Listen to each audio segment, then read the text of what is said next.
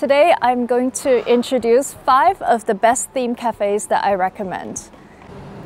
And if you plan to visit smartly, there's no need for reservation or hours-long waiting time. So in this video, you are going to see me high-five a bear, blacken my lips, climb a treehouse, bite off an ear, and sit on a throne. Sounds like an adventure? Without further ado, let's go.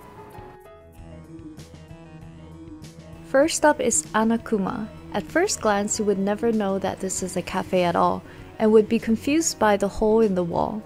But once you purchase a drink using the touch screen, you will quickly be greeted by a fluffy paw through that hole.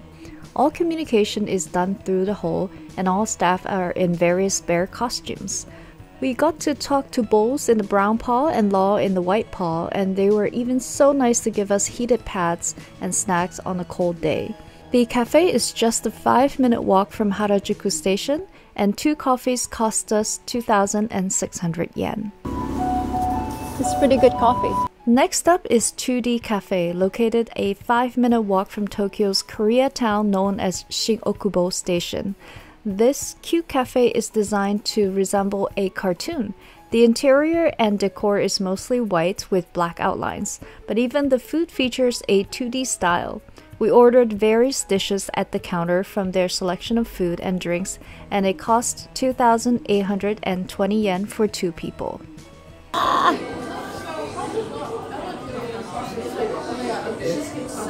It's quite nice. It's like a bit fruity.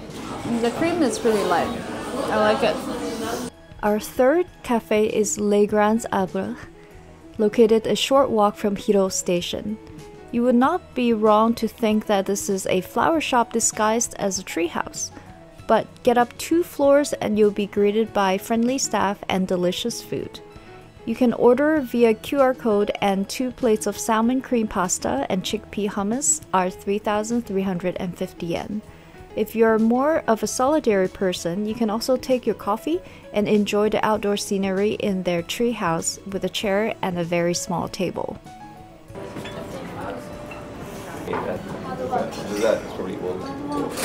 That's really nice. Our fourth cafe is Shiro-Hige Cream Puff, located in the hip neighborhood of Shimokitazawa, and is decorated with My Neighbor Totoro art. The first floor features a souvenir shop and a bakery where you can buy various Totoro-themed items and cream puffs. But if you climb up the stairs to the second floor, cafe and restaurant area, you'll be able to order delicious Totoro-shaped cream puff in various flavors and enjoy some great coffee by making an order through their QR code system. 3 cream puffs and 3 coffees are about 3,120 yen. So I'm thinking about how to eat the Totoro.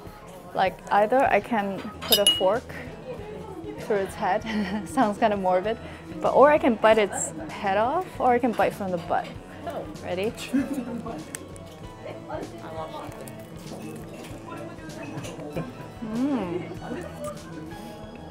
Strawberry cream.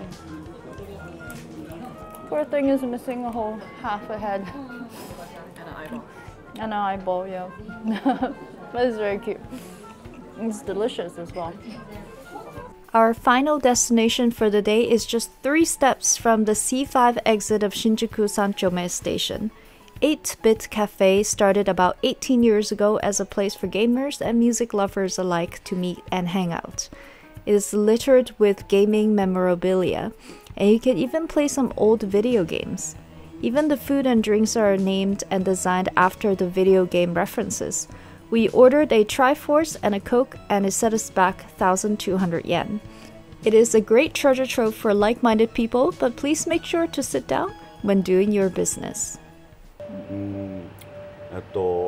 小さい頃からファミコンとかゲームとか、ね、漫画とかアニメとかそういう日本のポップカルチャーみたいなものを見たりプレイしたりとかして育ってきたからそういうのをバーと合体させてやったら面白いかなと思って始めました。なるほど。そうですね。日本のポップカルチャーが好きで日本に来るっていう側面も多分あると思うんで、そういう方だったら多分この内装とかを見て楽しんでもらうことも楽しいだろうし、美味しいドリンクも、もともと僕バーテンだったから美味しいドリンクも作れますんで、ぜひ新宿に来たら寄ってください。ありがとうございます。完璧です。はい。Okay, so this concludes the best theme cafe video. What do you guys think? Leave me a comment below. And don't forget to like, share, and subscribe. Bye!